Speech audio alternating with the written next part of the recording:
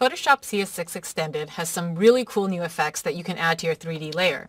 The best thing about working with 3D in Photoshop is that you have all of your 2D layers and features that you can still use to affect your final composite. If you want to create a realistic reflection or shadow, you can simply add this effect to your 3D scene. Take this composite here, for example. This chair here is a 3D object in my composite. I can go ahead and composite this into the background or the photograph of my image. Let's say I wanted to add a shadow or reflection. To do so, I simply select my 3D panel, go ahead and target the light, and then in my Properties panel, I'll go ahead and turn on that shadow.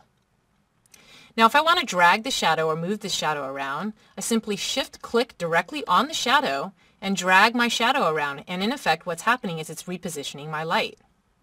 Of course, I can add and change shadow opacity or softness, but keep in mind, this is not the final rendering that you're seeing. If you want to see the final rendering, to see the final lighting and effects, you turn on the Adobe Ray Tracer. I can render the complete image, or I can actually just render a selection of my image to give me a quicker snapshot of the area that I'm changing. So with a little bit of time, you can see that the render is going to be complete, and I can get my final object. Compositing 3D objects directly into Photoshop is really fun and intuitive now, and you have all of Photoshop tools available for your 3D layers to create your final composite.